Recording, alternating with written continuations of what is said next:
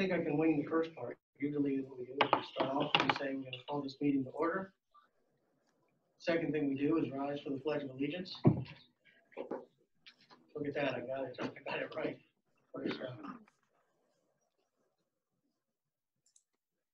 Pledge allegiance to the flag of the United States of America, and to the republic for which it stands, one nation, under God, indivisible, with liberty and justice for all.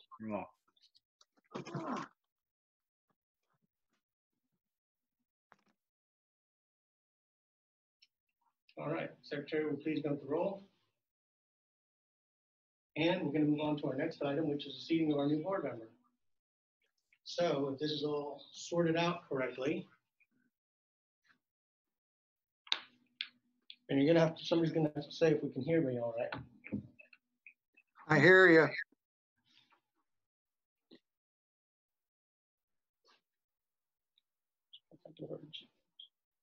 If everybody could please mute during this part.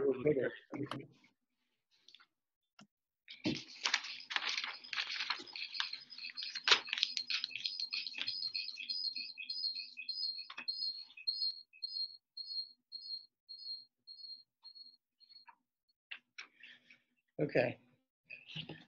Be careful.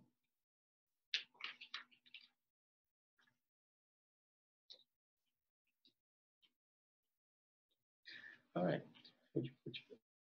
I'm going to raise your right hand. And here's my right hand, you said? Left. Right. You got it right.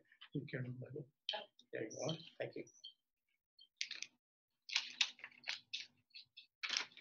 Okay. Please repeat after me. I, Jay Strunk, do solemnly swear or affirm that I will support, obey, and defend the Constitution of the United States and the Constitution of the Commonwealth, and that I will discharge the duties of my office with fidelity. Congratulations. Thank you very much. And welcome to the board. Thank you. Thank you. Thank you. Thank you very much. Thank you. Well, that was the only painless thing you'll do. That's right. I had a whole audience. Thank you for coming, everybody. You certainly may. Absolutely. We're just going to take a picture with my family's here. So I'm going to leave his camera here, and I'm going to take myself to the other room. All right. You know when to take a picture?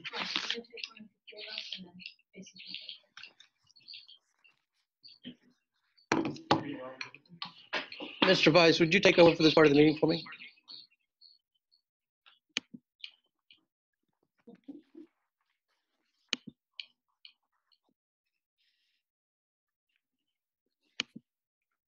Thank you. Appreciate you coming.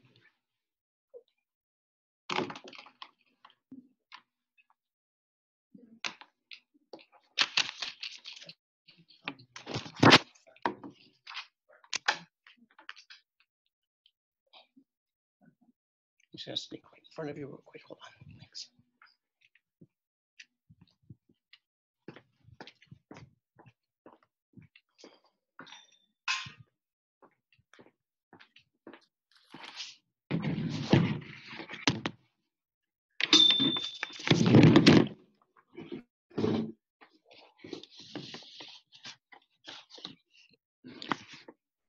All right. My volume is back on. Can you hear me? Yes. All right. Very good. While he's finishing up some photographs and getting everything sorted, we can move on to the next bit. A virtual executive session occurred this evening, just before this meeting, at 6:30 to discuss personnel and potential litigation. So we concluded that and moved directly into the meeting. So now we're going to move into public comment. We're going to continue public comment the way we've been doing it the last few meetings, similar to how we did it before.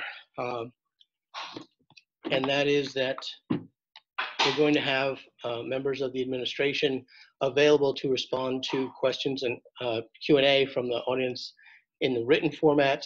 And we will allow, as per usual, public comment on microphone that will be moderated by our secretary, Mrs. Custer.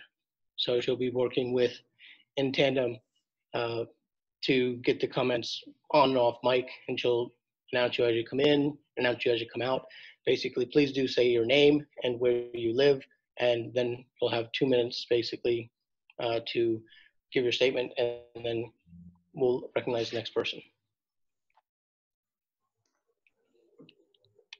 Okay, right now we have one person with their hand raised, and that is Stacy Messing. I'm gonna unmute you right now, Stacy. You have 2 minutes. Okay, hi, 1979 Summit Way. I just wanted to, I don't know exactly what's going to be discussed down at 10 point something with the Western Center, but I just wanted to say that I had heard some quip and reactive comments made following the vote returning to school virtually 2 weeks ago regarding returning live to the Western Center and considering students with IEPs returning live to the district. Comments such as, I guess Western Center isn't safe and the students with IEPs can't return because we're saying it isn't safe. And I just hope that those comments were rethought and that serious consideration had been given to allowing the return to the Western Center live, as well as any kids with special needs that felt like they needed to be in school.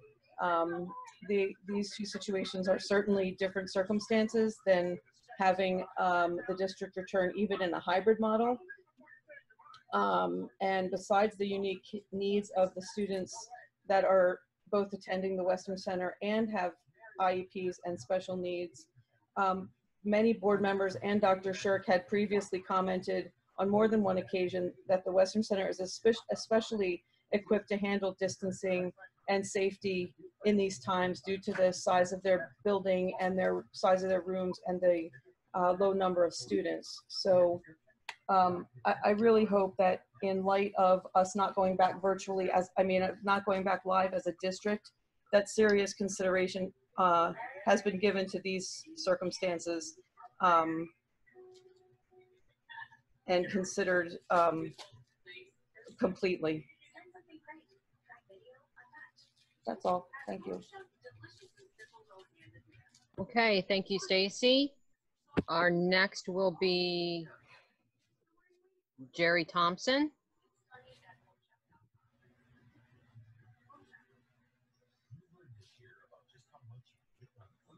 All right, can you hear me okay now?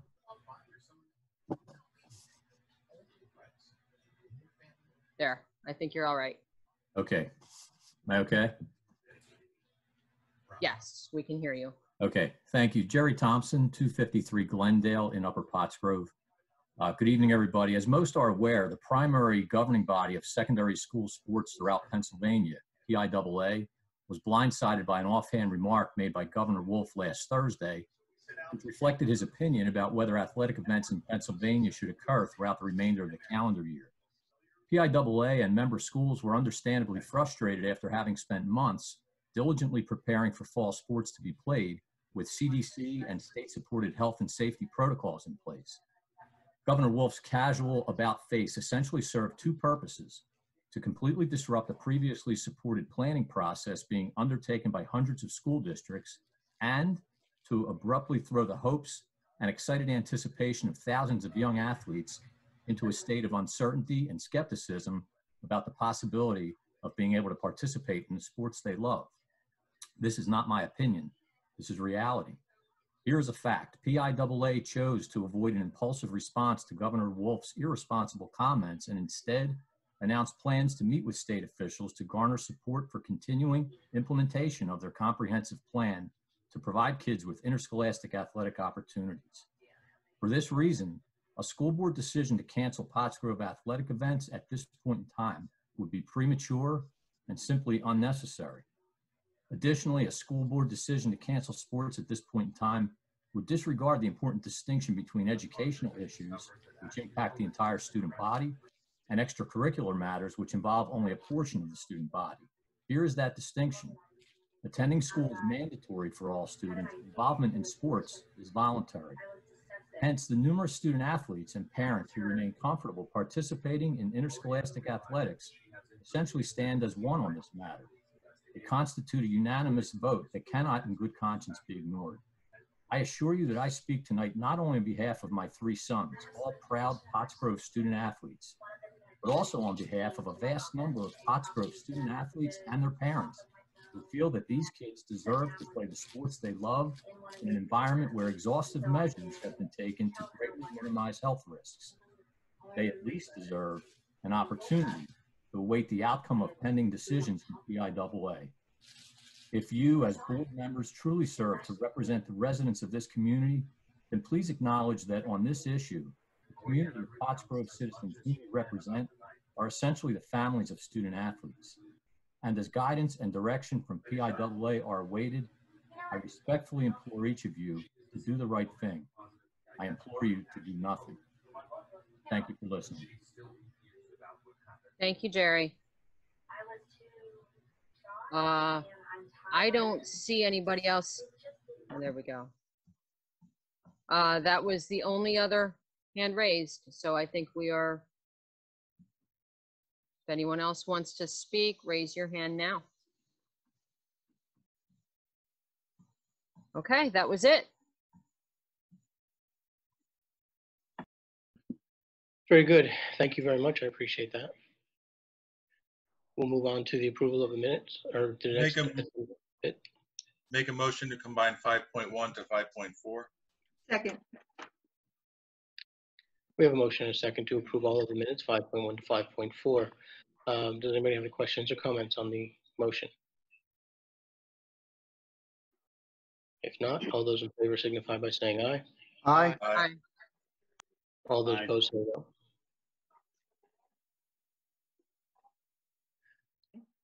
Motion ordered without objection. Thank you. I move that we accept the high school, middle school, and cafeteria counts for June and July 2020 as presented. So moved. Would that be a second? Second. We have a motion and a second. Motion from Mr. Grimm, a second from Mrs. Custer to receive the accounts and approve them. Does anybody have any questions on these? If not, all those in favor signify by saying aye. Aye. Aye. Aye. All those opposed say no. And so ordered without objection. I move that we ratify payments of invoices in the amount of $6,937,571.53. Second. Thank you, Ashley. Very good. Is that, I'm sorry, I can't see if that's for July or June or both. Oh, I'm sorry, this is for June 2020. Okay, very good. We have a motion and a second to grant the orders for June of 2020. And a second, does anybody have any questions or comments? If not, all those in favor signify by saying aye. Aye. Aye. Aye. All those opposed say no. So ordered without objection.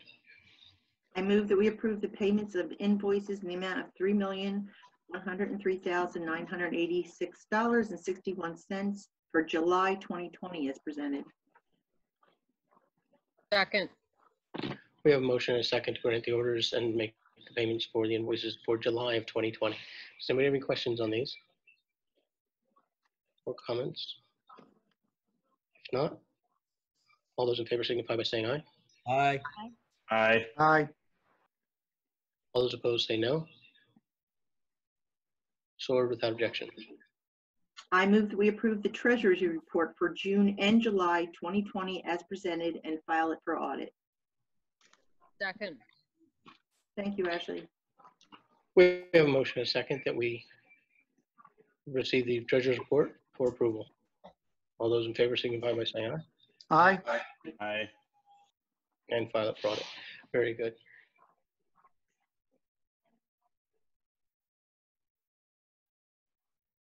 Dr. Shirk?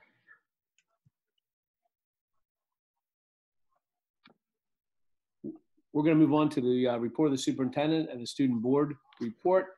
We're going to ask Madison to please weigh in for this first August meeting. Madison? Good evening, everyone. I just wanted to start off by thanking each and every one of the board members. You all work incredibly hard and diligently to put the well-being of the staff, students, parents, and the community first. Each and every one of you serves a position. Regardless of the disagreements among you guys, you all have an objective to educate and inspire all students to excel as productive, responsible citizens and lifelong learners. Early last week, I posted on social media accounts asking students from the Pottsgrove community, please feel free to share their thoughts, concerns, and/or comments about the school year beginning virtually. I also added that their feedback perspective for the board coming directly from the students rather than from their parents. Their feedback would also be incorporated into this report some way, so all points of view should and would be heard. I made sure to make clear that the board's decision from last Tuesday was a final decision and that their feedback was only going to shine light onto their perspective. But that being said, there was a good turnout with many different things said. This is all a reflection of the Pottsgrove students and not just one grade level. I received several responses from various students throughout the week. There was more than 1 or 2 points of view, and below I've listed some of the opinions of the students that participated. Virtual Academy may be difficult for some students as navigating it last spring was hard for me. Acknowledgement of the struggle of the students to learn, but it was a safe decision. A good decision on behalf of the board. We do not want anything to happen to our peers and mourn over the loss of them. It was a respectful decision even though the students still represent their case as quote unquote annoyed and or upset. A petition to persuade the board on their decision, and as I stated earlier, I told the students that the decision was final, but it was okay to express their extensive emotions and sadness entering their year without seeing their staff and peers.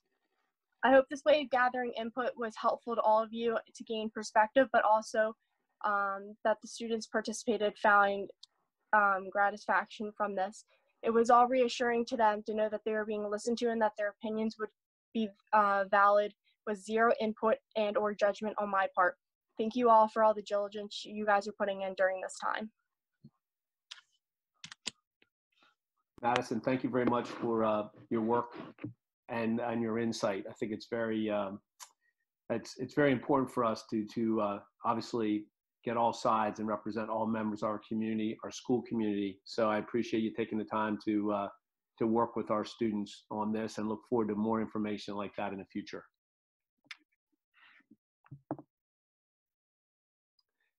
At this time, we'd like to move forward with some discussion items tonight. We have 3 discussion items, 10.1, 10.2, and 10.3. The first one, 10.1, is a timeline to transition back to school.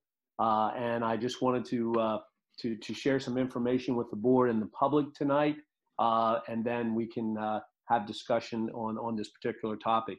Following the action that occurred during the August 4th, 2020 virtual special board meeting, I just wanted to follow up with some specific recommendations of how we can accomplish our next steps. The goal is to outline how and when we will discuss and make future decisions regarding if and when we return to in-school instruction.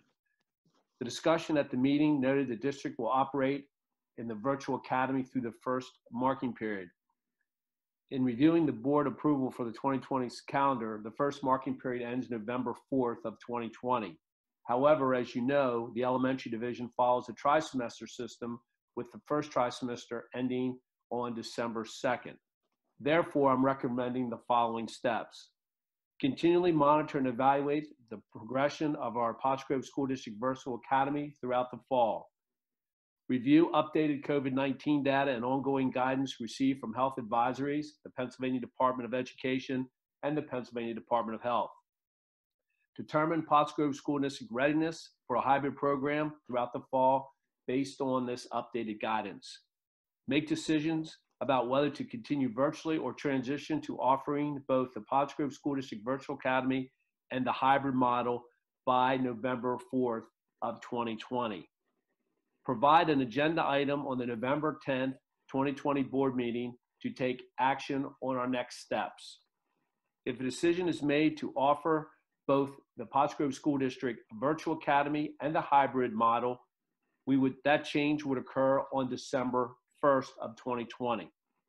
Also within my recommendation for our next steps, Starting August 31st, our first day of school, I want to make it optional for teachers to teach from their rooms. If they want to use materials and resources or need connectivity, they can teach from their classrooms. The district also reserves the right to assign teachers to teach in their assigned buildings as deemed necessary. This timeline will allow the district to communicate any changes prior to the Thanksgiving holiday and provide ample time for families to plan any needed adjustments. At this time, I'd like it open up to the board floor for discussion regarding this timeline for future decisions.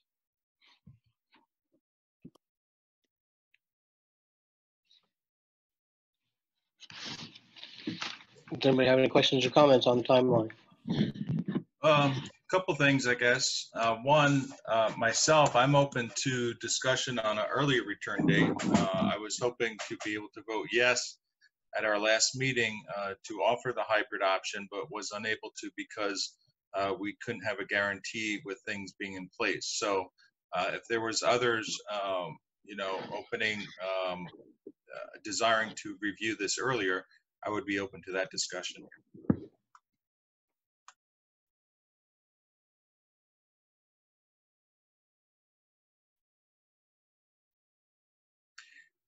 Hearing no other comments in regards to that, I would just add to. Bill, Go ahead, go ahead, Al. I'm on opening now. I will definitely root for it to be earlier. I don't know if it has to be the first marking period to be, consistent with our teaching and such, but if we're able to open October 1st, I'm all for it.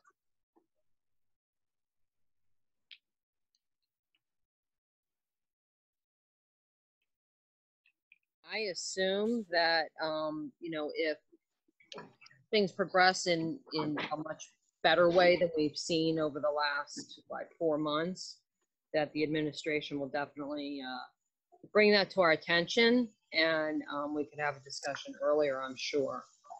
I would assume. We all want to get the kids back into school as soon as it's safe for them to be there. So that's just my assumption. I'm sure we'll be kept in the loop. I'm excited for the kids to be back to school, but it has to be on we have to be prepared and have everything lined up and have the teachers on board, have every piece of that puzzle on board to start off in a positive direction. So I'm with you too. Can I suggest then that this be kept on the agenda as an open item, that it be reviewed at each board meeting until we're back to at least the hybrid model, to get an update where we're at?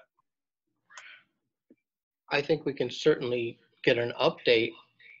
I don't want to revisit the decision each and every 2 weeks.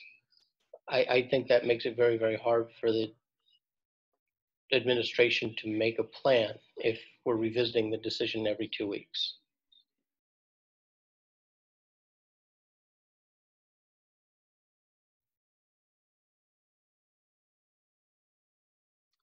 I mean,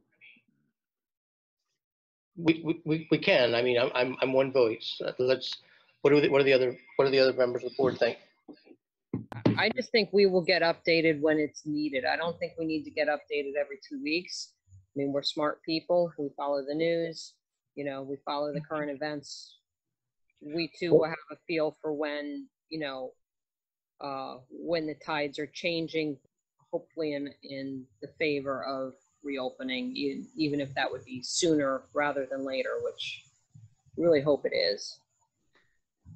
Yeah, I trust the administration to give us, if things improve dramatically, they would probably tell us in advance. The end of the first marking period is kind of a deadline, so that if nothing has happened, we know there will be a period where we can revisit the situation and look at things. What exactly, and I'm just asking for clarification for my own edification, what exactly do you mean by if the situation is improving drastically?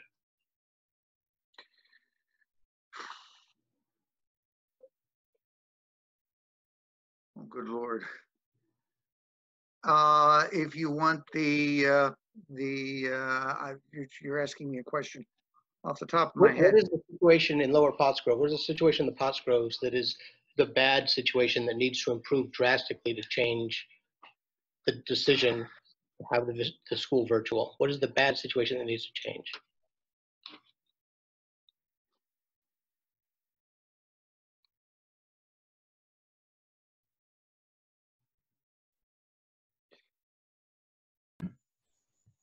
Well, I don't know that, I mean, obviously things in this immediate area aren't too bad right now.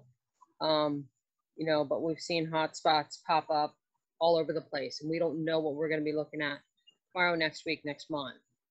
You know, so I think what we're saying is that if there is a change, for the worse or for the better, we're going to be alerted, and we're probably already going to know, because we're going to be following right along with it. That's just my thought. Okay, Dr. I don't think we need to get an update every 2 weeks. Well, but we're going to be obviously together get every 2 weeks. updated on this stuff anyway. Typically have board meetings every 2 weeks. That's where that came from. That's what I was saying. I completely understand. I'm just saying we get updated on a regular basis on many things. We will not be in the dark about this, without a doubt. I think that's true. The only thing I'd like to say in regards to going back, obviously, like I said, you know, I want to go back. However, I don't believe it's a flip the switch type of go back. I believe once we start virtual, you're going to have to stay virtual for a time period. And even when the board does make the decision to say, okay, things are looking promising, we want to go back, you're probably going to be at least, I would say 30 days probably, or close to 30 days maybe, to say and reorganize which parents are coming in, get the busing ready, getting our furloughed employees back. And it's going to be more of a process than we could switch the switch and boom, we're back next week. Exactly. So that's why we're the suggested timeline, I think, was talking about the end of the first marking period, the November 4th, November 10th, December 1st for the start.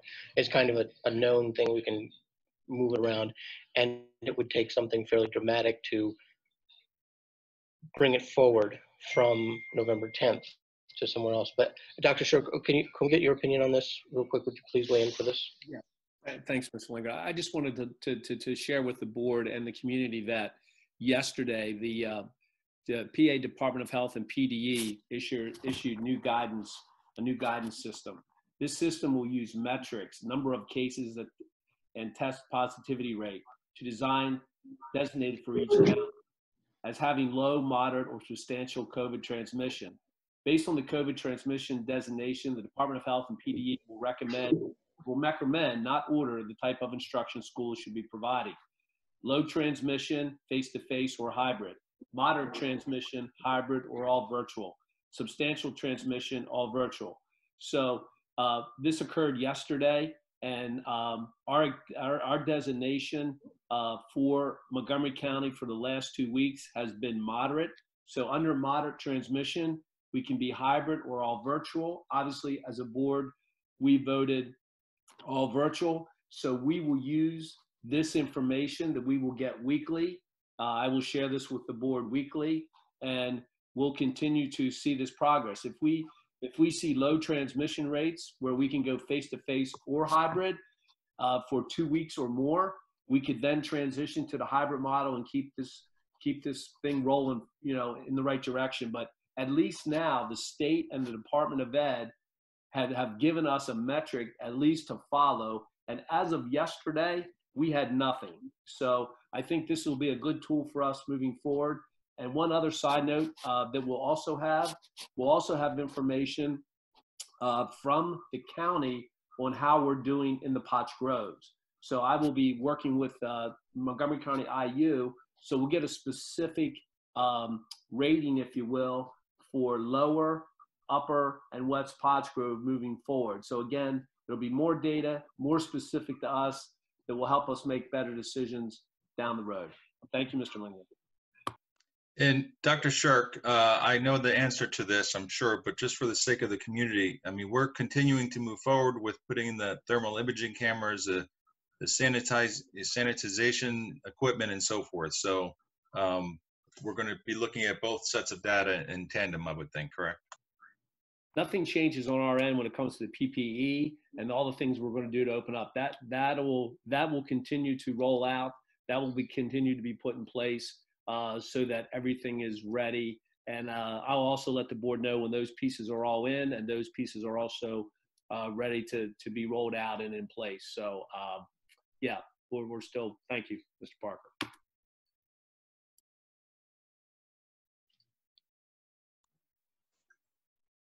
I could just make one last comment. I didn't want to step on anybody talking about the other issue.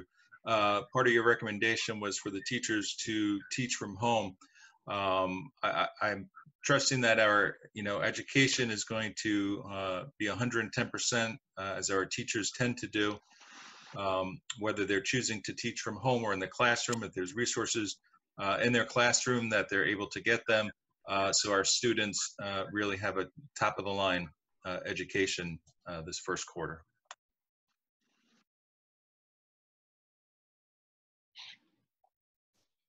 Okay, so just summing up that conversation, we basically have what we're going to be looking at is the timeline as Dr. Shirk has laid out there, where we're going to be looking at virtual basically for the entire first marking period, and looking to come back to potentially looking at, and if we do decide to come back as a hybrid, looking at doing that after the Thanksgiving holiday, around the 1st of December. The first day of school is going to continue on is August 31st as planned, and it will be virtual. Teachers will have the option to work from home or in their classrooms. We will continue to look at the situation as it warrants, and if we can move people or the situation forward on an accelerated timeline, we will do that if and when it presents itself and the board makes its mind known to the superintendent. Did I misstate anything that we had all sort of agreed on?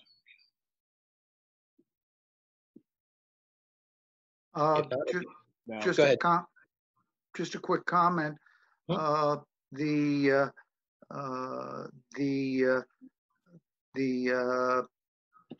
program that came out yesterday, which says that we are in the moderate range, says that our offerings are more or less in line with what they should be. We are either a hybrid or virtual.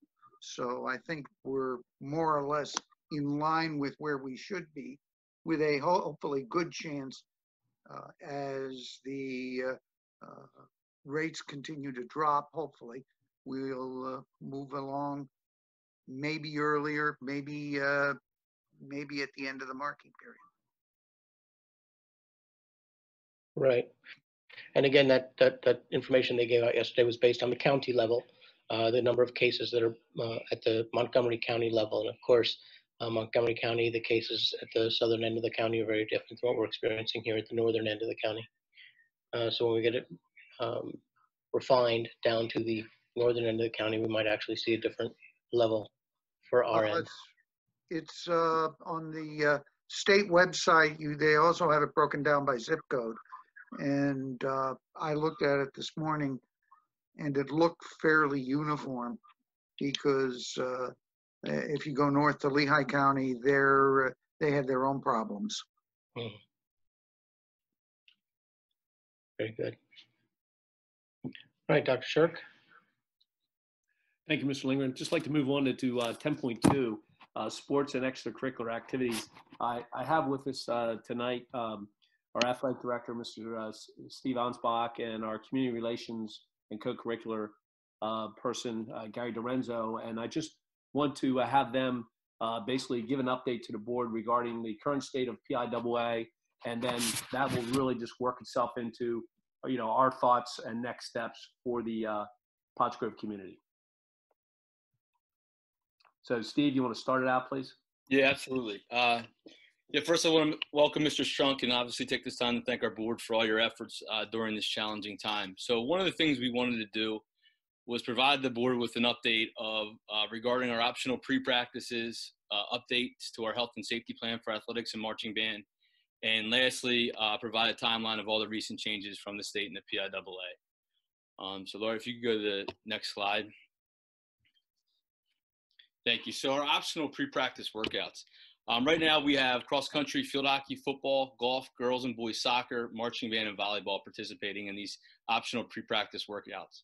Our total number of participants right now is 130 student athletes, and our numbers this week continue to grow. So I would assume that number to be close to 140, 150 by the end of the week.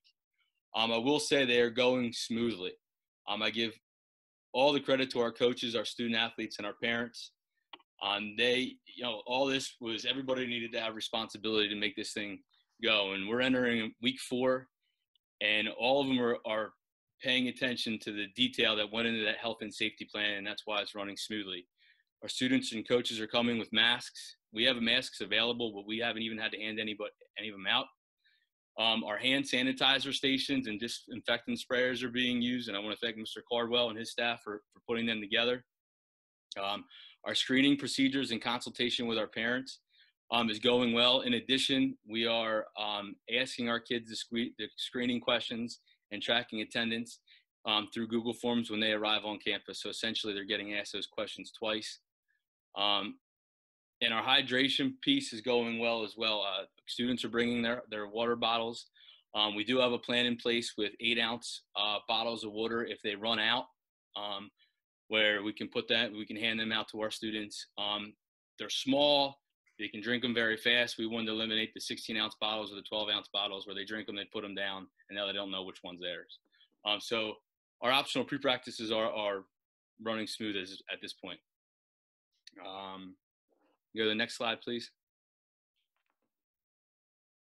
So one of the things that we wanted to do to align our health and safety plan for athletics and marching band with our school reopening plan is add handheld thermometers. In addition to our current screening procedures in consultation with our students' parents and daily check-ins, we would like to add the daily handheld thermometer checks. I talked to our coaches about this. They have no problem. It's an easy procedure. We're checking our students and now and asking the questions. So this is just one more step. And an added layer to help limit the risks within our preseason workouts and moving forward. These thermometer readings would occur immediately when they get out of the car, and then they walk up to the hand sanitizer station where the coach checks them in. So with board approval, we would like to add those thermometer readings to align with our school reopening plan as well. Next slide, please. So over the last 14 days, there has been many changes at the state and local levels as it pertains to athletics. The Pennsylvania Interscholastic Athletic Association, which governs all interscholastic athletics in Pennsylvania, came out with a statement on July 29th that allowed schools to move forward with a regular hybrid alternative start date. They also says this is not a one-size-fits-all model, so school districts have the opportunity to make changes, and leagues have the opportunity to make changes as they see fit. It also stated that based on the current known information, the Sports Medicine Advisory Committee believe that with strict adherence to our schools' adopted plans, that we would be able to provide a safe environment for participation in interscholastic athletics. So this came to us on Wednesday, I believe. And all of a sudden schools now have the opportunity to potentially change some of the regular plans that were out there based on previous seasons. In addition, on 7/30, the PIAA put out a return to competition guidance on individual sport considerations. Essentially, they were breaking down what spectators would look like, what media would look like, and then they broke certain regulations regarding extended timeouts. All students would have the opportunity to wear gloves and masks at all times. Hydration plans, what pre- and post-game conferences and meetings would look like, the elimination of shaking hands at the end of competitions or coming together, what official score tables look like. Sometimes score tables have multiple people. They basically were specific in the sense of who should be on that table, when and where. And then also the extension of team areas, their benches, so to speak, where they're during competition to extend those sidelines. So that happened on 7/30. So we met as a league with all the schools' reopening plans that were currently going on and the focus on academics.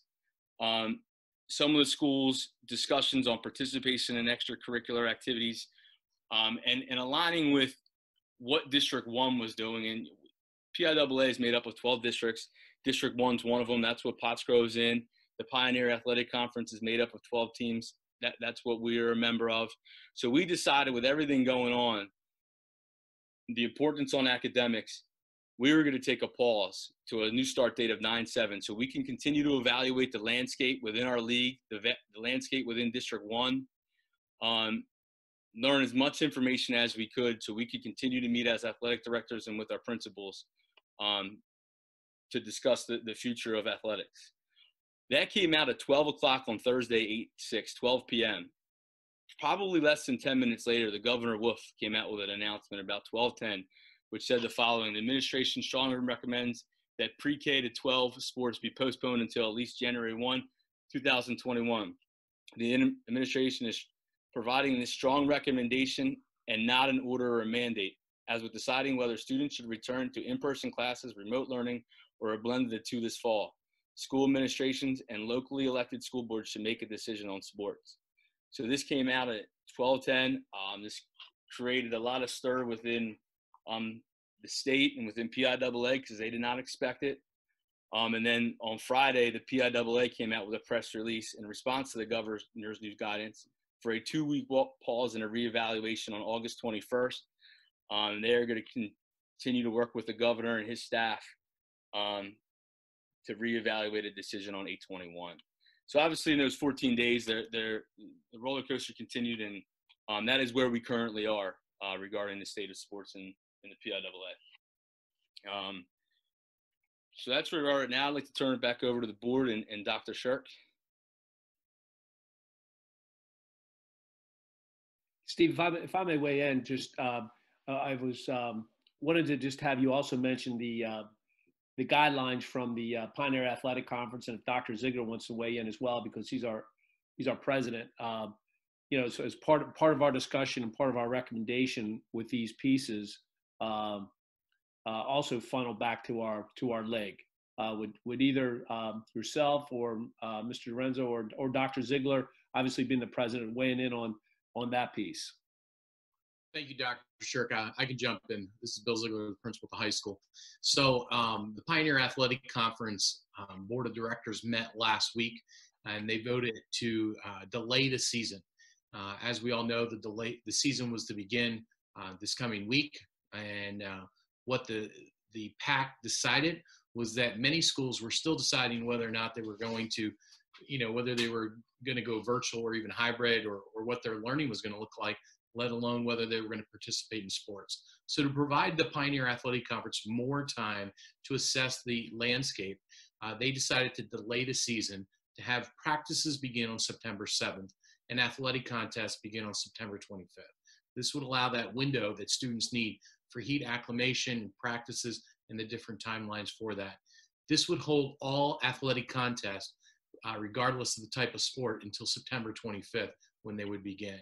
And that was voted on, I think it was last Tuesday or Wednesday. Shortly, then the next day or two, obviously the PIAA and the governor came out with their decisions. But as of this point, the Pioneer Athletic Conference has decided to delay the start of the fall season. Anything else there, Mr. Ansbach? Yeah, and that is for all sports. So on 9/7, right now that would be when heat acclimation would start. Every fall sport would start on 9/7. And you need 15 competition dates, or 15 practice dates prior to the first competition date. So that's why we have a 9/7 first practice date and a 9/25 competition date within the league. So as of tonight, this is our recommendation to the board, that we follow our league, our Pioneer Athletic Conference mandatory pause, if you will, and our new start date will be 9/7 with the potential of a first competition date on 9/25. Is that correct? That is correct, Dr. Shirk. Yep. Thank you both for that. Would the board like any discussions on these pieces with our current panelists?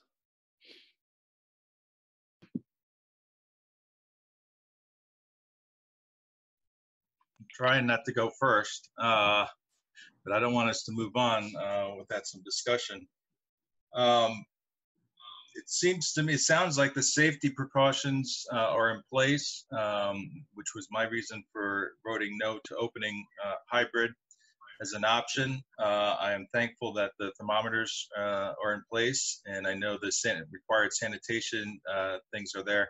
And for the practices, I know you're able to keep distant, but as we're talking about certain sports, you know, competition starting, we're not going to be able, obviously, to have that social distancing in place. It seems to me we need to look at each sport individually and decide if it can safely occur with social distancing in mind. That's my thought and my suggestion. I wanted to ask Dr. Ziegler if there had been any discussions with regard to taking it a case-by-case basis.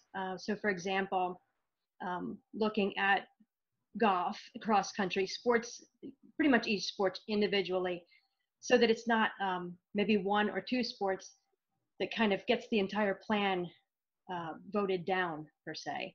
So I was just wondering how those discussions were going with regard to that among the pack. Yes, so the PAC did discuss that.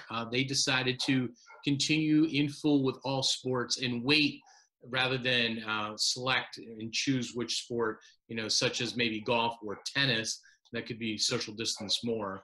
So they decided to hold all sports collectively together. However, I can tell you this, the Pioneer Athletic Conference is meeting regularly. The board is meeting regularly to review things such as that and how we can work to maintain sports for students, because we know how important they are in the lives of students.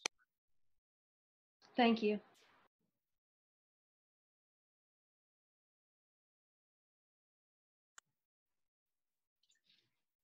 When do you need a decision by us by?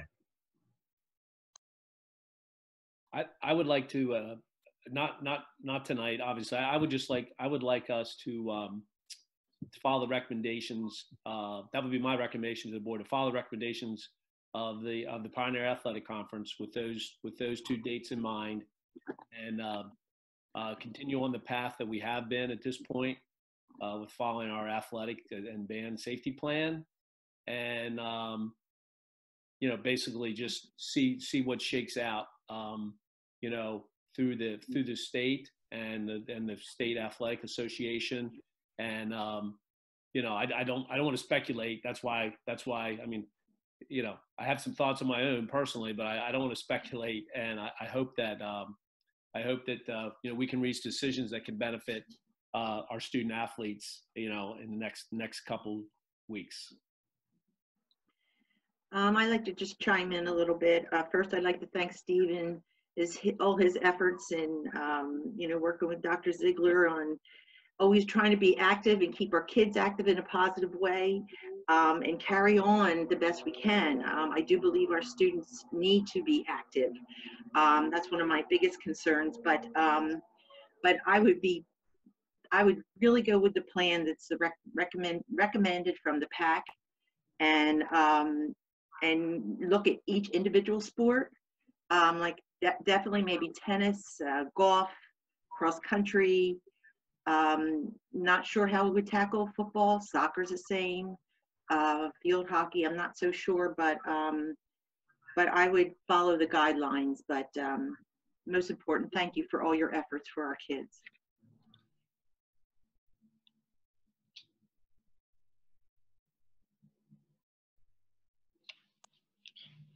So just to clarify, then there's not going to be any competition. We'll be able to continue to social distance for the next 2 weeks and then give guidance at the next board meeting, correct? That is correct, but I will just have Dr. Ziegler and Mr. Ansbach just back me up on that. Yeah, that is correct, Dr. Shirk. You're correct with that.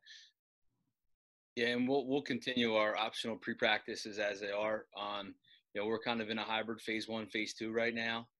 Social distancing is in place. Balls have not been shared.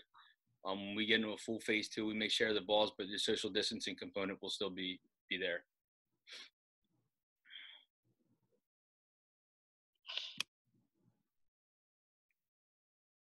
Okay, does anybody else have any other questions or any comments they'd like to make at this time?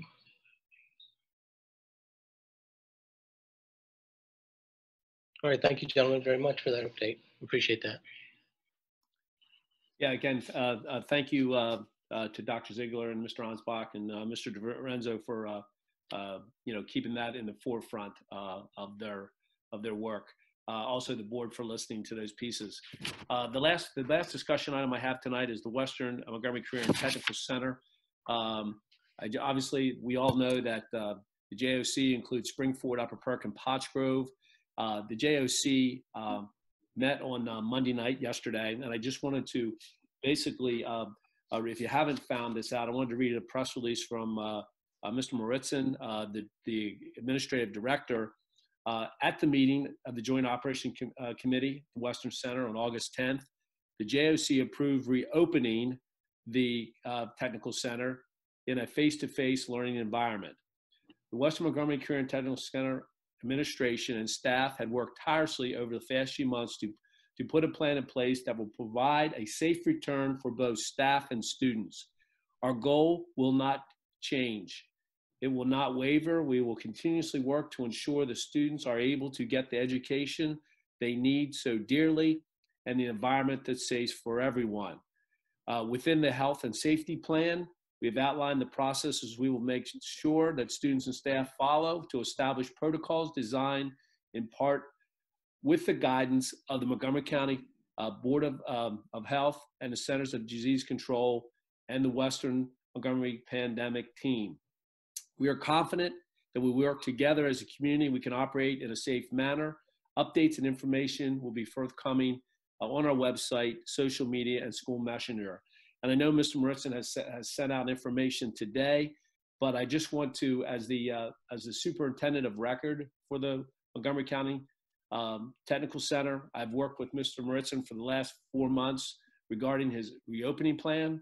And I must say, because of the size of the building, the size of the classrooms and labs, he could present a plan that allowed 6 feet or more of social distancing.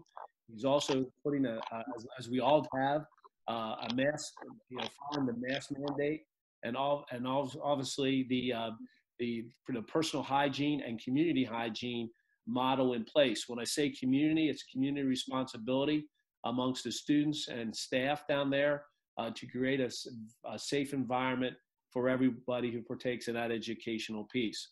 So for us, this will allow our students who are currently enrolled at the Western Center, if they choose to, they will be able to follow their normal AM or PM schedule.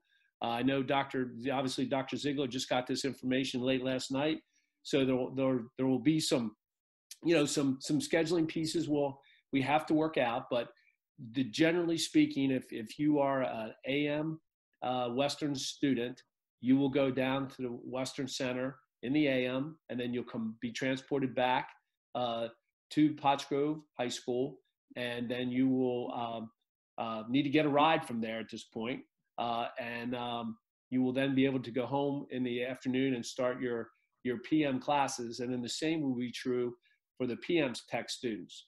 They would have their virtual academic classes in the morning, and then they would be transported down in the afternoon for their specific trades and tasks. So information regarding transportation, I know Mr. Moritzen is getting like surveys out, so we know how many students need to be transported and how many buses we would need. I know he's even opening up the ability for students to drive. We're trying to make this piece as accommodating in a way that's just the right thing to do with this point in time. So I wanted to share that good news, with our board, and I want to thank our board members who participated last night in that meeting. And I think it's a step in the right direction for us. And some of you might be saying, well, what about us? What about Pottsgrove School District?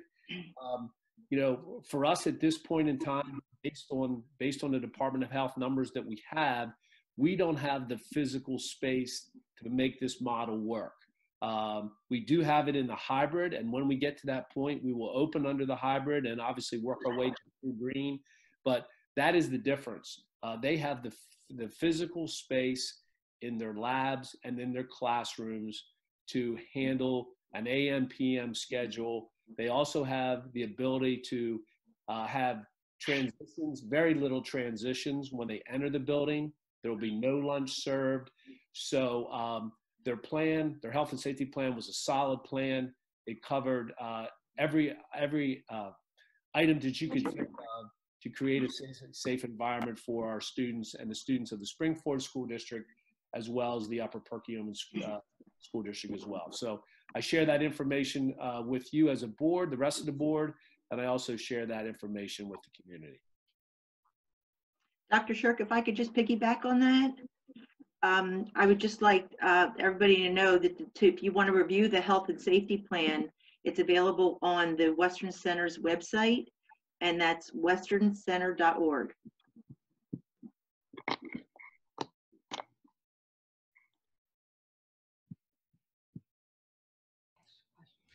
So does anybody on the board have any questions on this at this time? Just a couple of questions first. Sure. Dr. Shirk, I was on the Zoom meeting last night listening in, and there was a couple of things I heard. So the first question I had was, I understand that the Western Center borrowed some desks from our schools and from Springford schools to allow that 6-foot distancing. Are those going to be transferred back to us when we go to hybrid, or are they extra desks we did not need? They were extra, Mr. Leach, from both schools. Second thing, all right, I also saw on the health plan that they had purchased 36 of these Dyson air purifiers. So 2 questions I have on those. Why would be, if there was something that was beneficial to make the air purified, in essence, as they said, the droplets would go to the ground quicker and such like that, it'd be better for the students. Why were they not on our list to possibly purchase through the CARES Act? Or also, if they only work for 400 square feet, which is what they say they list at, how could they fill a building that's over 100,000 square feet? And some of the rooms, as people were discussing, as in 12,000 square feet for just a room, and most rooms at least over 2,000 with just 36 of these. All great questions, Mr. Leach, and I don't have the specific answers, and Mr. Moritzen would be able to tell you that in a heartbeat. What his what that method was and why he chose that piece. I know he had his HVAC team, HVAC team come in to check his ventilation pieces. So I don't want to speculate on his behalf why he did that, but we can surely get that answer. And I'm just going to ask Mrs. Becker just to write that down so we can make sure that we can get him to weigh in on that piece and the why. I know Mr. Cardwell's with us tonight. I don't know if he's prepared to jump in on that. If you're not, Mr. Cardwell, you don't have to. But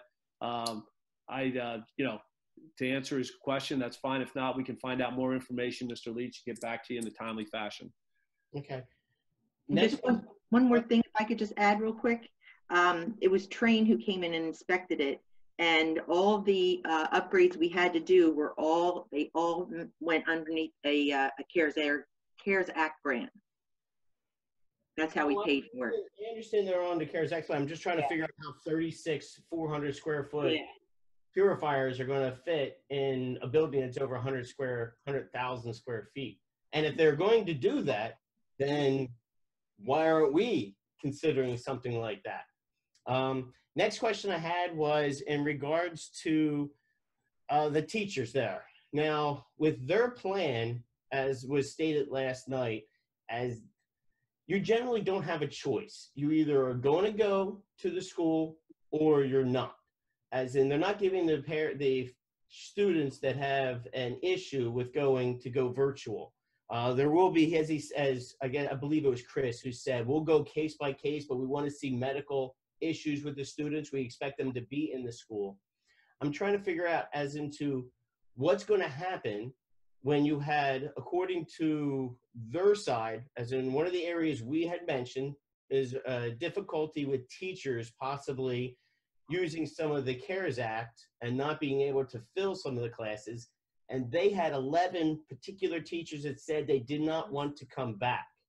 And those teachers have to be more difficult to find substitutes for than some of our teachers. In maybe an elementary school teacher is probably easier to find an English elementary school teacher for substitute than it is to find a diesel tech student. So I'm trying to figure out how that's going to play out. Okay, good question. I'm going to try to, it was a long question, Mr. Leach, so I'm going to try to break it down for you. As far as the staffing goes, you know, their staff would follow the same procedures as ours was when we were preparing to open hybrid. You know, it was a process where every teacher who had a health concern had to go through a checklist, a COVID checklist. So that'll be the first step that the Western Center teachers who have any health-related issues will have to go through that particular checklist and do that with their administration. So that's the first thing.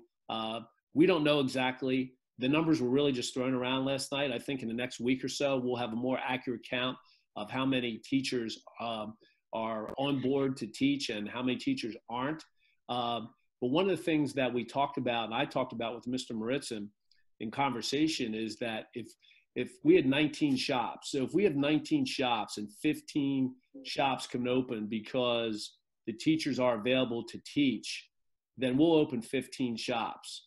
The 4 shops that aren't open, what we will do there is we will have a virtual setup and a educational component that's strictly a theory component, and then eventually work our way back to some hands-on pieces as we move forward.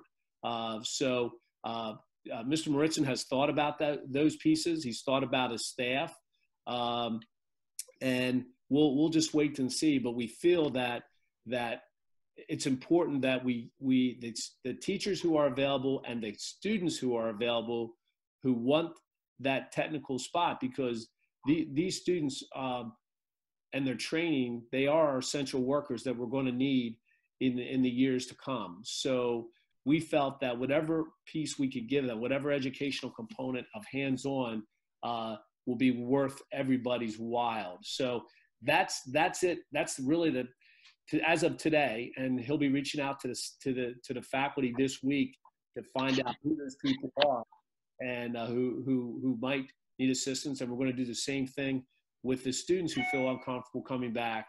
So that's something that will be brought. Hopefully that answers. I hope I covered everything. If I didn't, please. I got a few more, but then obviously I want to yield the floor to everybody else. Al, could I answer a question or comment something for you? Sure. You had asked about the Dyson and why we didn't use them. While you and Dr. Shirk were speaking, I quickly went through the Dyson site doing searches for COVID-19, and they have a few spots where they talk about COVID-19, but they don't actually mention anything about, like in the title they'll have COVID-19, but there is no information on their site at all about COVID-19 or that their equipment helps in any way with COVID-19. I can't find one spot on quite a few, I mean, their entire site. I did a quick, meta search through it and everything, and there's nothing there on it for, they mention it in the title, but they don't say it helps COVID for clearing COVID-19. They'll talk about how COVID-19 is in the air and look at these different things that we can do, but they don't actually say it takes care of clearing out any virus particles in the air. So, Thank so you. it might have been an assumption on somebody's part at the Western Center that they would help, but according to the Dyson site, it doesn't say that they will help it for that. So,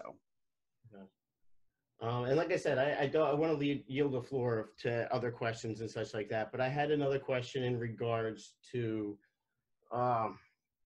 the overall of the PPE and such like that. It was mentioned and remember, I voted for hybrid. I want the kids at the Western Center. I want the kids at our school. I want the kids in school. But when we were discussing our version of going to hybrid, one of the deciding factors was the comfortability of getting the PPE listed for our school. Now, I understand the administrators had their confidence in it and getting it, But some board members were not confident that we would have in time. So I'm trying to figure out why not the same board members, but why our representatives felt that the PPE or at the Western Center will be there in time if ours isn't. Like, how is theirs different than ours?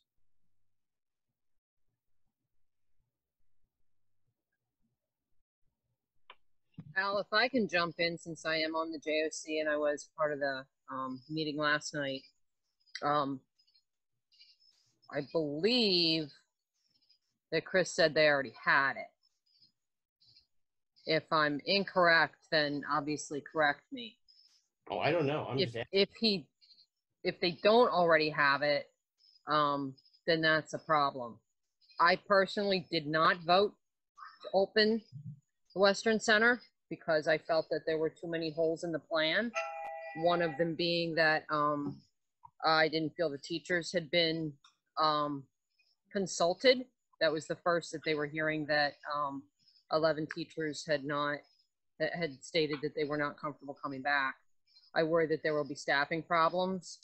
I worry that social distancing will not be able to be followed through with because of instructional practices when you're dealing with things like, engines and cosmetology and culinary skills. That's really hard to teach them from 6 feet apart. And now that when you brought up the Dyson issues, that now is a concern too, because I know that there's classrooms in that building that have no windows. They have no ventilation to the outside. So, I have a lot of concerns. I was one of 9. There were 2 of us that voted against. One of my other reasons was that if we're not opening our own school hybrid, then, I feel like I'm being somewhat of a hypocrite to say, oh, well, we can't open our school, but we can open that school. And I understand it's a different situation. I get it. But to me, it's just, I've got to stick to my original vote on that. So just so you know, those were my feelings on it. But again, I'm one of 9. Thank you.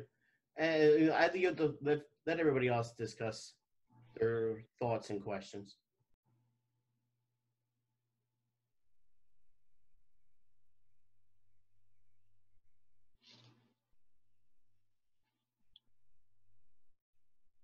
Well, as I often do when people aren't volunteering to speak, I go around and call on you.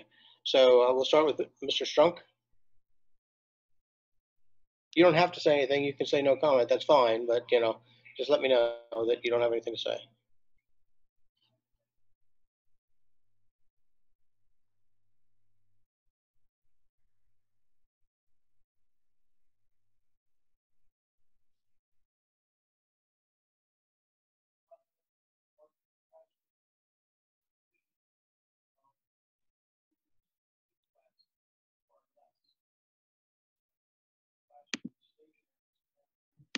Mr. Strunk, you're on mute.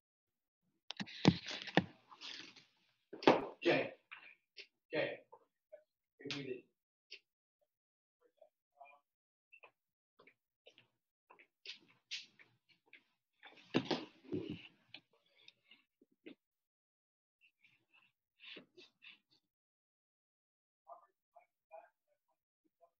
Yeah.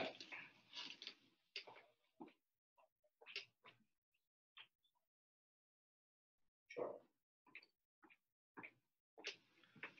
All right. We'll move on to Tina and we'll come back to Mr. Strunk.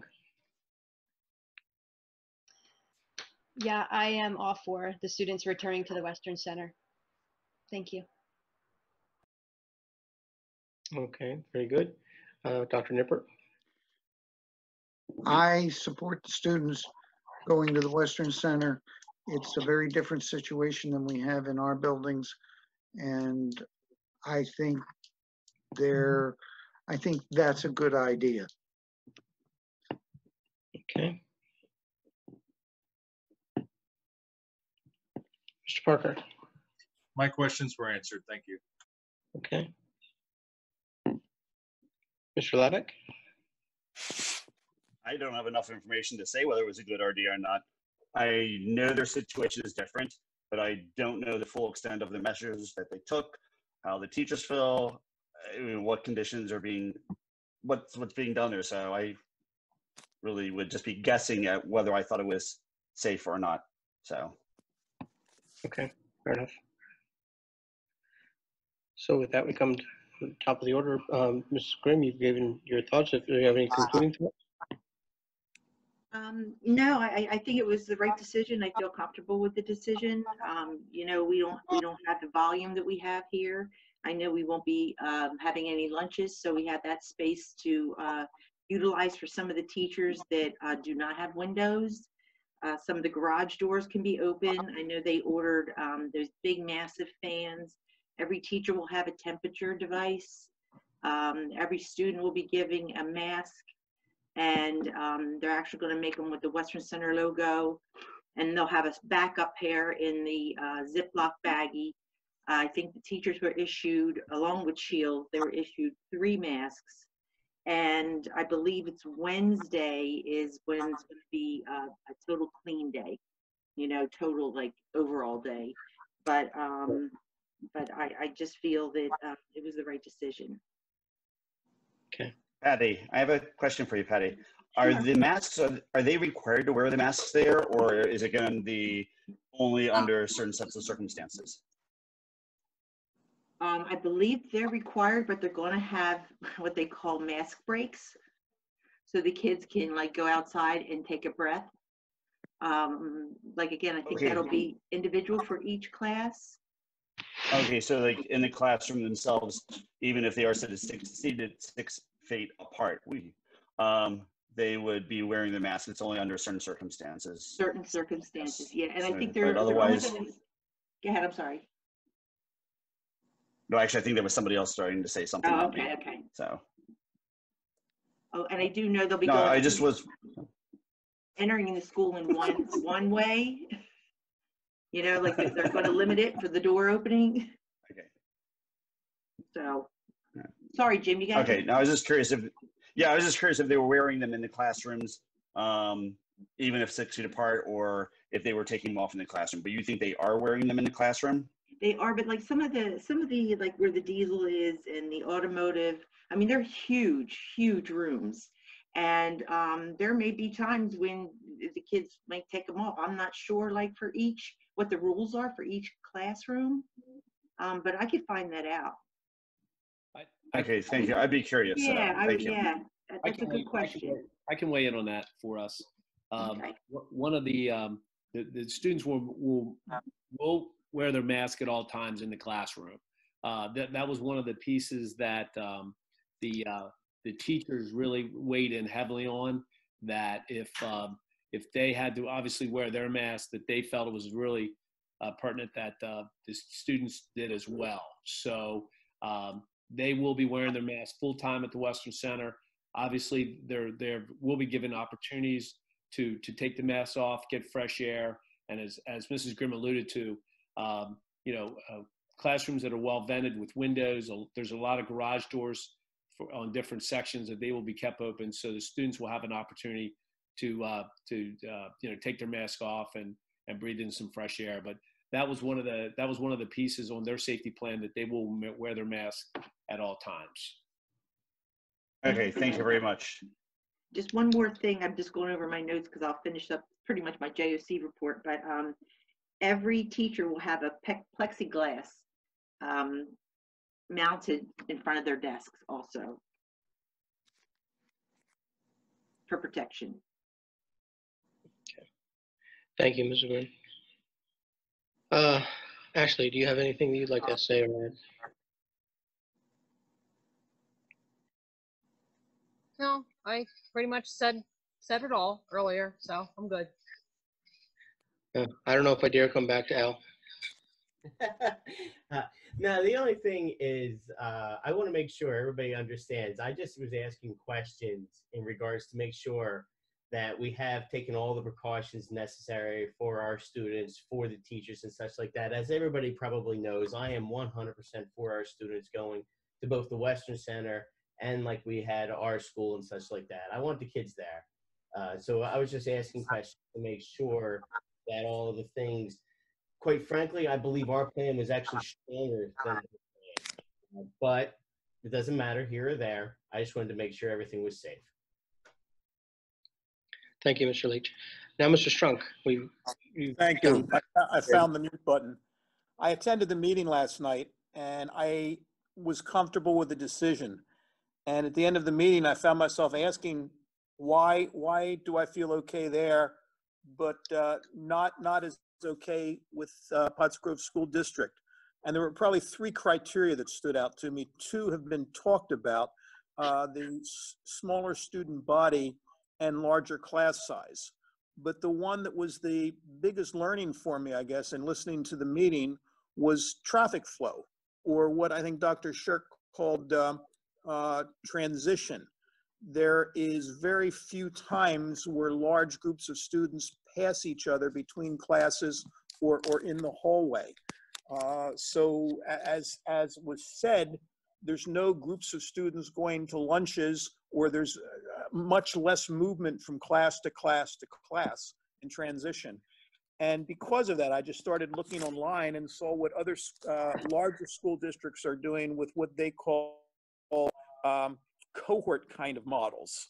And that whole cohort model is based on this sense of limiting traffic flow or limiting transition as much as you can to try and reduce risk of spread.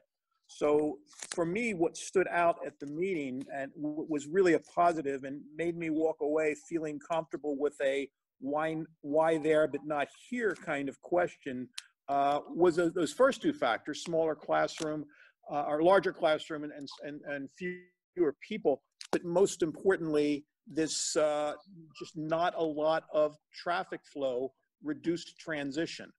And I think that's an important criteria to even look at as we and other districts begin to plan reopening in the hybrid model.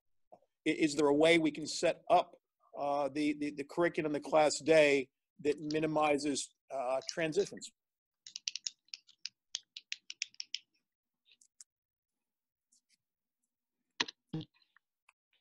Dr. Shirk?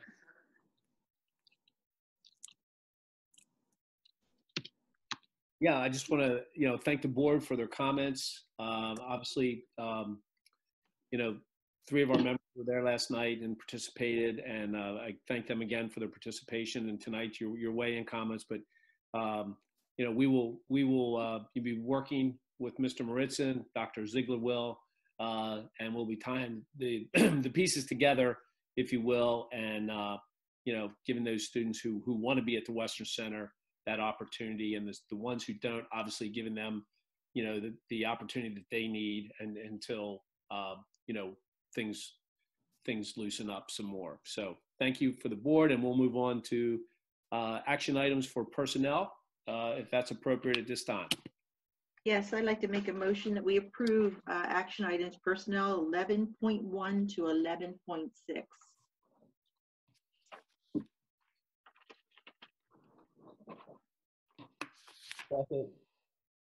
We have a motion from Ms. Grimm and a second from Mr. Leach to approve 11.1 through 11.6 on personnel. Does anybody have any questions on any of those items? Hearing no questions, all those in favor signify by saying aye. Aye.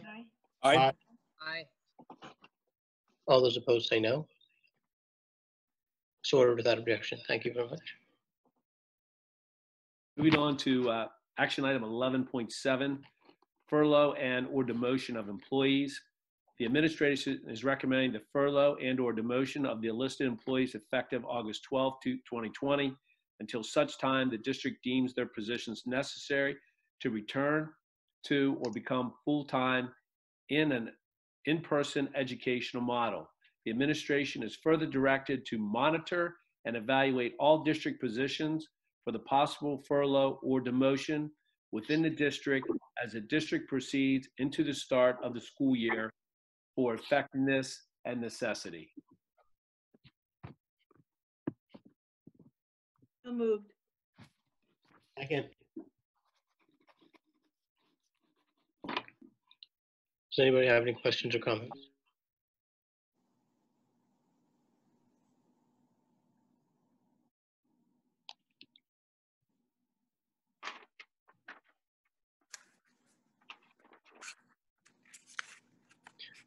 All those in favor signify by saying aye. Aye. Aye. Aye. All those opposed say no. Thank you very much. Now that the vote is done, I'd like to say this. At the end of the last board meeting, we all understood that there were going to be impacts to the decision that we made, and this is the first of those. It is not a decision that we take lightly or joyfully, and we hope to bring all of these people back on full time as quickly as we possibly can do. This is something we need to do for the time being to preserve our fiscal stability going forward for the end of this year, and more importantly into next year when we expect there to be even more financial problems. So this is an action we have to take right now, and we're doing it regretfully but necessarily. We'll move on to the next action item. Thank you, Mr. Lingren. We're at section 12, action items for business. 12.1, the Pediatric Therapeutic Services. This is a 3-year agreement. Can I make a motion to combine 12.1 to 12.4? Second.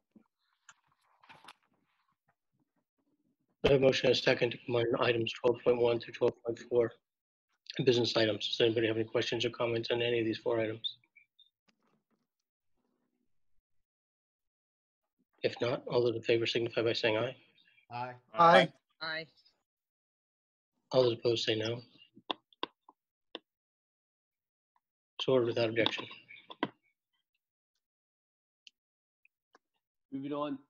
Moving on to action items for policies. 13.1, approval of policies. We're asking the board to approve the policies as submitted. So moved. Second. We have a motion and a second to approve the 2 policies that are before you for as presented. Does anybody have any questions or comments on these 2 policies? If not, all those in favor signify by saying aye. Aye. Aye. Aye. All those opposed say no. Aye. And we thank everybody for their work on policies.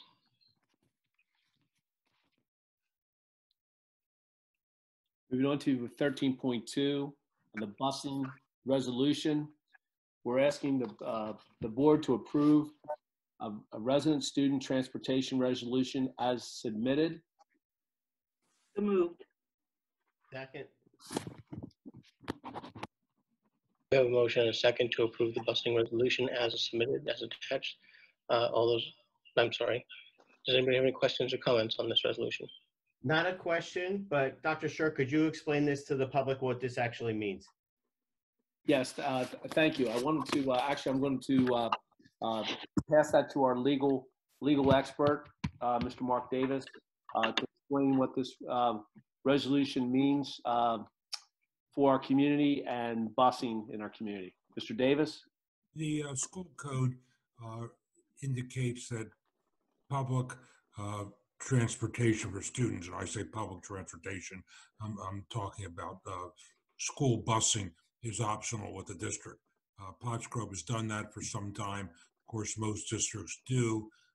There are districts in Pennsylvania that do not, and this resolution indicates at this time Pottsgrove is no longer going to provide busing to non-public students.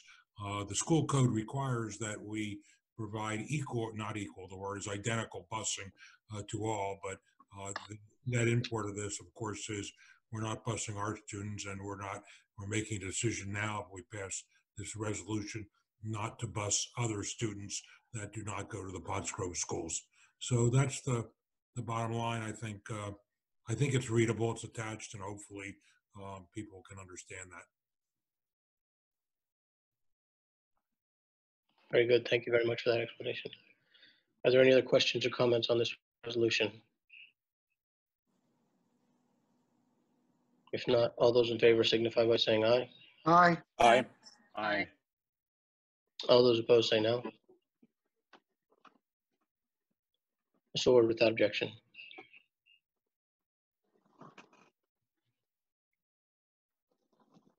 moving on to the Joint Operating Committee. I know, Mrs. Grimm, you've already spoke to the effect of last night's meeting, but feel free to add anything that might have been missed. Again, you know, I just love being at the Western Center. Hopefully we're going to get in those doors soon enough. I miss the community dinners, all the fun things that the kids do. And I also would like to thank Bob and Ashley for all their hard work and effort in the committee. It's a good, solid committee over there. But I just want to remind everybody that if you want to review the health and safety plan, it's available on the Western Center's website, and that's westerncenter.org. That's all.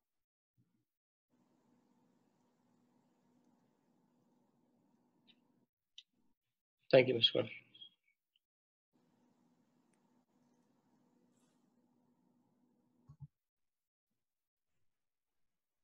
Moving down to committee items, Policy Committee, which met on May 26th. We're asking the board to accept their minutes as presented, as submitted. So moved.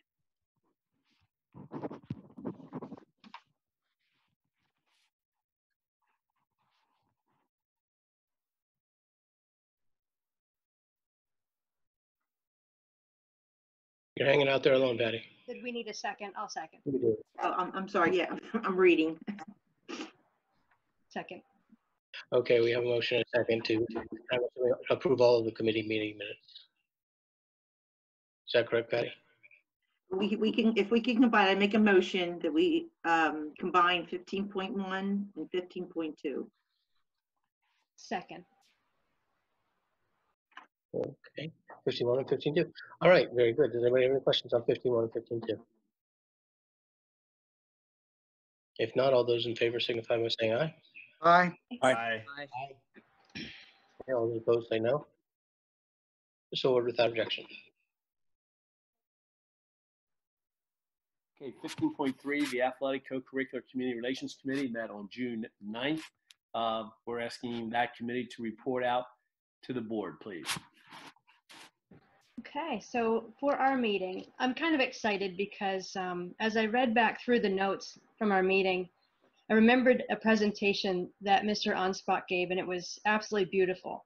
So I reached out and asked if he would be willing to make that same presentation to everybody, because it highlights the outreach that our students and staff pull together to do. And it's really what makes Pottsgrove Pottsgrove. And I think it's absolutely what we need right now. So I'm going to hurry through the other notes, and then I'm going to turn it over. Mr. Onspach was very gracious to accept that invitation. I will not do justice to it like he will, so I'm going to hurry through the rest of the notes as best as I can. We had the Alumni Honor Roll. It was the first time the district completely partnered with retired teachers group and worked with them to present the annual Alumni Honor Roll Luncheon. There was also the first year of the Athletic Hall of Fame. We recognized the alumni of Pottsgrove High School who demonstrated dedication, sportsmanship, and success participating in Pottsgrove athletics and made outstanding contributions during their careers. We gave away in excess of $10,000 within the Education Foundation Teacher Mini Grants. This was the second year in a row for that. The website was upgraded this fall. It says here it's the first upgrade in the past 9 years. And something that really also stood out is this is the third time out of the last 4 years, so 3 out of 4, that Pottsgrove received the PAC Sportsmanship Award. And again, I just, you know, sports are very special to me. It's very special to so many of us. But to be recognized as having good sportsmanship goes so far beyond the field. And it's just something to be very proud of. And without further ado, Mr. Onspach, if you wouldn't mind showing that presentation that you did such a great job with in June. Okay, thank you, Mrs. McIntyre. Glad we were able to present. So just in our co-curricular committee meeting, we highlighted some of the great things that our student athletes and coaches did throughout the 2019-20 school year. So I'm going to briefly recognize them. Our cheerleading and football program donated $500 to the Montgomery County Hero Fund. This is the first year we partnered with this organization, and the purpose of this fund was to provide immediate and ongoing relief and services to any law enforcement officer, military personnel, firemen, paramedic, and any first responder or their loved ones as a result of tragedy on duty in service of people in Montgomery County. We did this at our military first responder night, and we look forward to continuing to do this again. It was a great night. We also continue to partner with the Phoenixville Cancer Center and their Patient Assistance Fund. Our booster club, football, cheerleading program, boys soccer, and volleyball were able to raise over $2,500 to this fund. And this has been a tradition that we've been doing now for over 9 years. It started with the leadership of Mrs. Patty Grimm. And now we have raised over $10,000 for the assistance fund, where money goes to help with medicine and transportation and other needs. So we're very, very thankful that we can continue to do this. We have our Pink Out night during football games. We also do Pink Out soccer games, volleyball games, and et cetera. And it's great for our community. It's great for our kids. Our cross-country team donated over $3,500 to the Trinity Lutheran Meals for the Homeless. This is a continued effort by our cross-country team. The money donated assisted with warm meals and shelter for people within the greater Pottstown community. Our cross-country team raises this money in their annual turkey trot, and they present this check after they go for one of their team runs. So it's a great camaraderie that they have. Not sure if we'll have it this year, but the turkey trot is one that I recommend everybody should do. It's a great event that our team hosts. Our winter high school athletic programs did their first holiday food drive this year for canned and non-perishable items. And together, they were able to pack over 40 bags of perishable items to be handed out at the God's Kitchen Monday Soup Kitchen at Coventry Christian Church right there. And, you know, this was we turned it into a contest, and the winner of the contest was able to get a team dinner provided by me. So it was a lot of fun throughout the winter, and I'm glad everybody was able to participate. And lastly, the Pottsgrove football players supported the Dr. Seuss Read Across America at Lower Elementary. This is something they do every year. Players are broken up into individual classrooms, and they read their favorite Dr. Seuss book to our students. They also donated their time to Green Alleys Recycling. The team and our coaches assisted with unloading and organizing various recyclable items, which included TVs, refrigerators, air conditioner units, and computers. We're so proud of our student athletes for doing this, and our coaches for continuing to pay it forward in the community. Some of these partnerships have been around for a number of years under the leadership of Mr. Dorenzo, and we're thankful that we can continue to do them year after year. So a huge thank you to everyone involved, and I'm glad, Mrs. McIntyre, that I had the opportunity to present this tonight.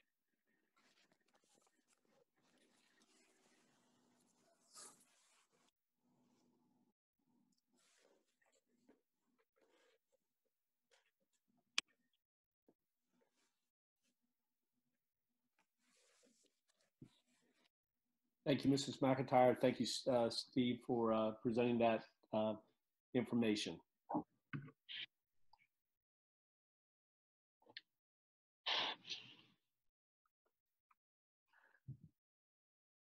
Mr. Lingren, can we move to new business? Yes, absolutely. I am not going to start tonight, Mr. Lingren. We'll open that up to the board. So we'll go to our backup starter then. Mrs. Grimm, do you have anything for us? No, I don't. Thank you. Okay, Mr. Leach. As always, I have something. Oh, first, I want to thank the board and everybody, but I also want to thank Mr. Jay Strunk for his involvement now and joining our board. I want to thank him personally, to everybody as well. His family was all there. It's going to be a pleasure working with him for the next few years and hopefully many years after that. Thank you, Al. The first thing, though, I would want to ask about is we had approved, I believe, paid for our website revamp. And I understand that was originally scheduled for July. Well, July's come and gone. It's now August. And I want to see where we are with getting our website revamped so we have it set up correctly for the virtual program on August 31st. Yeah, thank you, Mr. Leach. We've been working really diligently the last couple of weeks on that piece. And obviously there was a couple of delays, but I know Mr. Dorenzo, and he's had quite a team of people working, with him during this process throughout the district. And Mr. Dorenzo, if you could just weigh in and update some of the progress that you've made and future look for us. Thank you. You're right, Mr. Leach. It's been a little bit of a delay, obviously, with everything. But one of the biggest pieces was our IT department had to backfill a bunch of information from our power school piece, our Schoology piece, our bus transportation, et cetera. There was just a tremendous amount of information that had to be transferred to Blackboard, which is our website provider.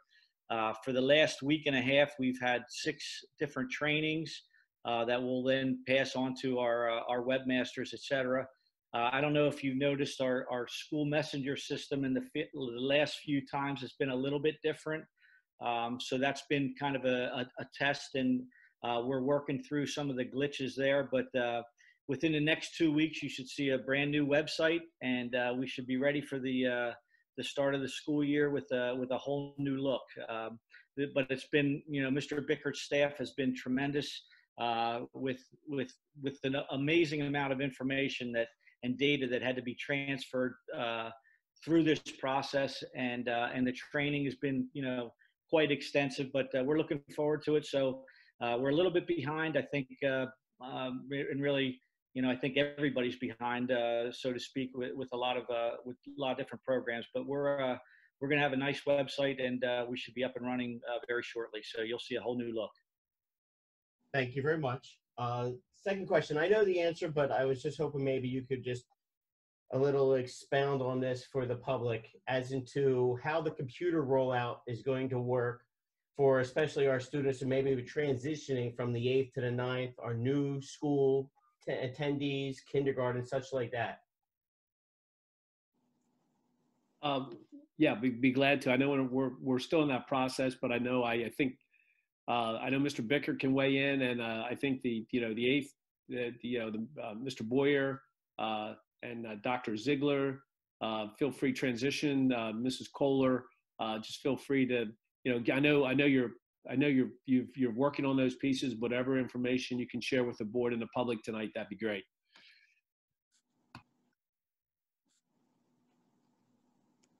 Yeah, I'll jump in. The 9th grade laptops are ready for distribution. We're working with Dr. Ziegler to schedule that date and communicate out to families. Mr. Boyer has the 6th grade distribution scheduled, and we're still working on configuring devices for K2 students. So I'm going to work with K2 principals to get those dates scheduled and communicated out to parents. And we are still waiting for the lower Pottsgrove devices to come in. But once they do, we're going to start configuring those. And once again, work with Mrs. Kohler to schedule those distributions. Yeah, very similar to what Mr. Bickert said. At the high school level, we are actually planning a pickup night that's fun to sort of meet the teacher, connect with the teacher in 9th grade, connect with staff members. We're going to have some cool things going on, but really to get those laptops out, we should have a date the next day or early next week when that's going to take place to help with the transition for our 9th grade students. I can speak for Pottsgrove. As Mr. Bickert said, we're waiting for ours to arrive. But the teachers and I are also working together to put bundles with the curriculum materials for the students as well. So workbooks, textbooks, some supplies, things that the students will need at home. For the online learning piece, we're working on all of that. And we're also planning to do some meet the teacher kinds of fun things as well. So we're pretty much all kind of in the same line right now. I don't have dates right now because again, we're waiting for our devices. Yeah, thanks. I'm going to jump in on real quick here and just emphasize one of Mrs. Kohler's comments about bundles of books and packets, things, workbooks. Those were items we could not use last spring with our ELA and our math curriculum especially.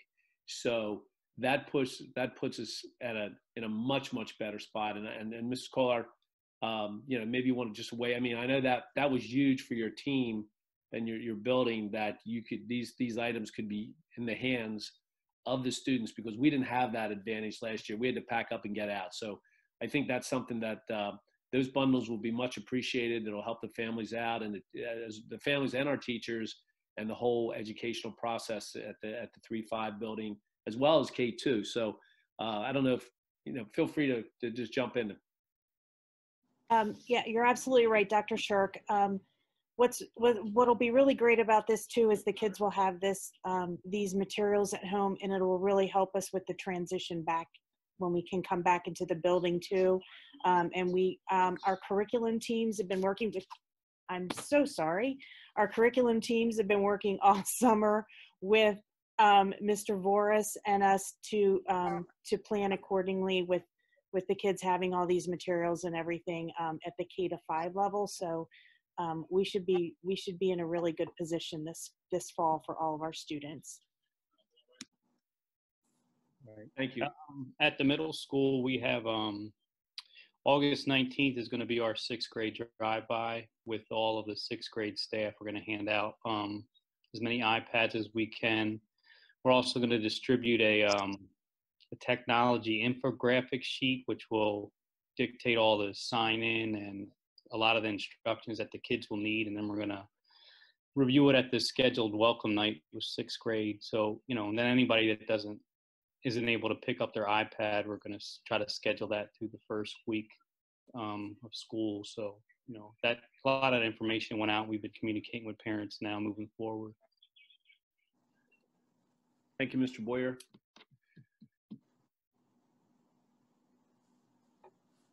Nothing else for me. Love your cat, Terry. Yeah, sorry. She just has to put her 2 cents in. I'm so sorry. No, that was great. I loved it. Okay, very good. Thank you, Mr. Leach. Mr. Parker, do you have anything? Good, thank you. Okay, Dr. Nippert, do you have anything?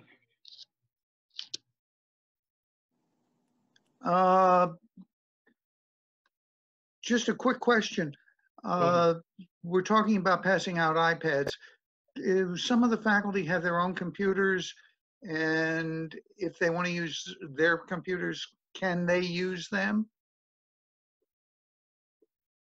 Mr. Bickert, I know you're anxiously awaiting to answer Dr. Nippert on that one, so feel free.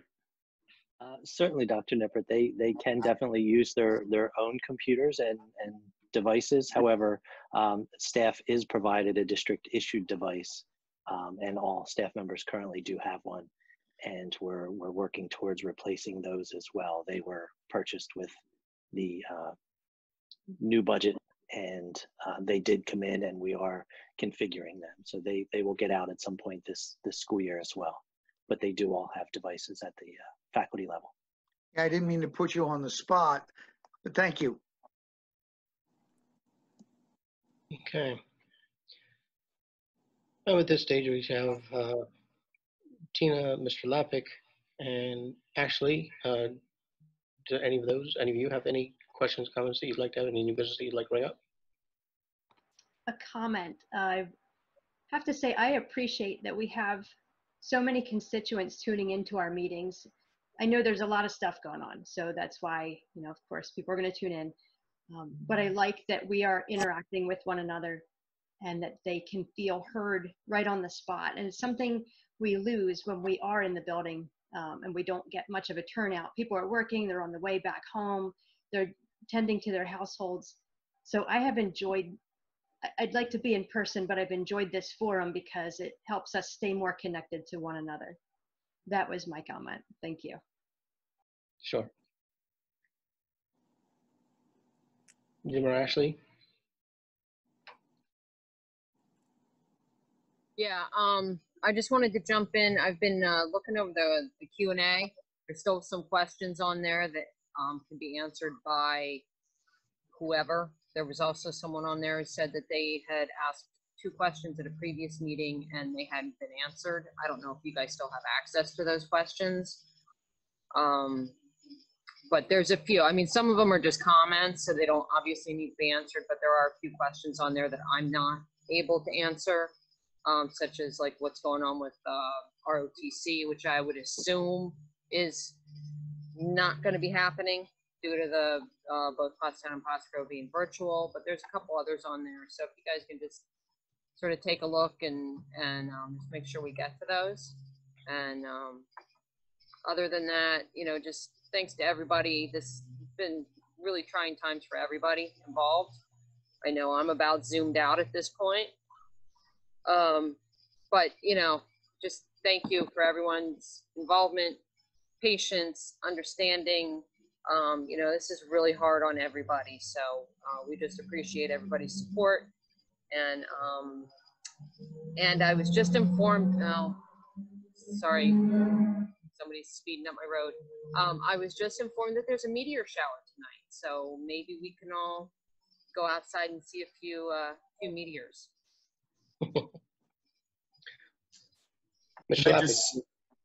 Can I add to what Ashley was saying? My understanding is ROTC will be done virtually. Dr. Ziegler, is that correct? Yeah, everything I've been told, Junior ROTC will be doing the virtual component similar to Pottstown. I actually put out a call to them. I'm waiting to hear back, but everything I understand is that they'll be doing the virtual model also.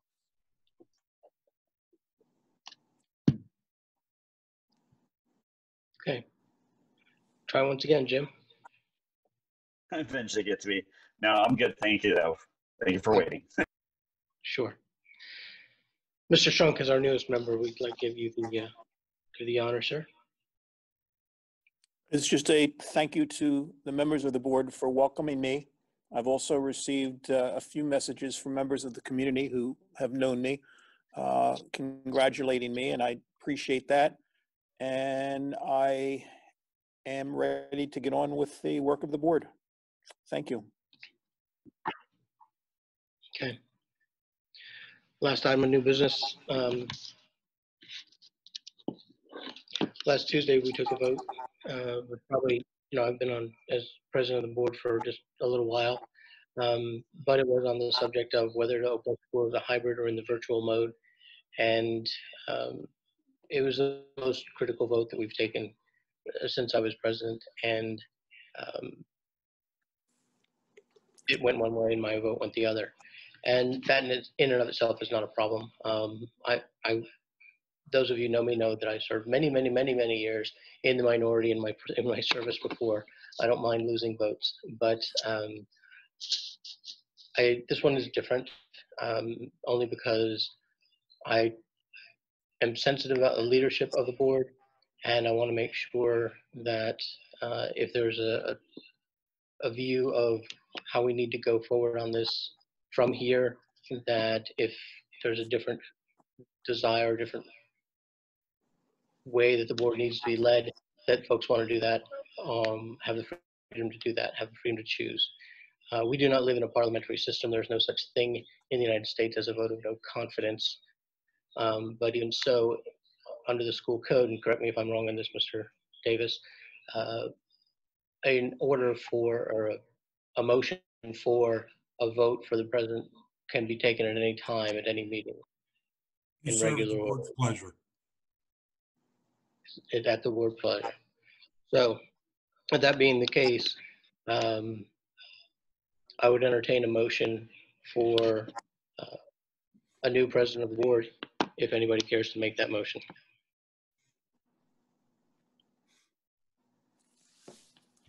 I move that this option be closed. I'm not sure, Mark, what the parliamentary maneuver is here. I'd second that. I'm sorry, I didn't understand the question.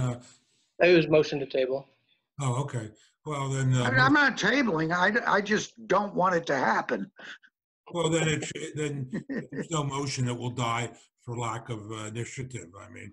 Okay, we all sit here and filibuster in silence. That is correct. That's a good way to put it. Oh, okay. Well, I just coined a new parliamentary term. Well, Thank nobody you. wants. Mr. Lindgren and I spoke about this privately. You know my view, and my view is this is not something that should happen. Thank you. As Dr. Nippert said, I did make the other members of the board aware that I was going to be doing this, so that if there was a desire on the part of the other members of the board to look for new leadership, then that was certainly their option. They could pursue it tonight. I didn't want. I don't like surprises. I didn't want anybody on the board to be surprised. So if there was a different choice, that I would be aware of that and fully informed, so they could make that decision made tonight. If there is no motion and there is no second, then I would entertain a motion to adjourn. So moved. Do a second? Second. All right. Second. All in favor, signify by saying aye. Aye. Aye. Thank you. Thank for you the meeting. for your continued support. I Good night, appreciate it. everyone.